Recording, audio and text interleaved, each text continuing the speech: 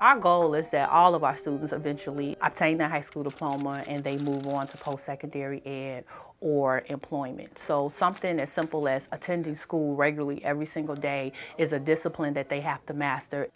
Most of the schools try to connect the student's culture and the student's identity within a culture to instruction. This is to engage the student, to make sure that they see themselves as part of the instructional program. We believe that them identifying and looking for a place that's more meaningful for them, that's more connected to their humanity and who they are and who their people are, and a place that's going to help them develop.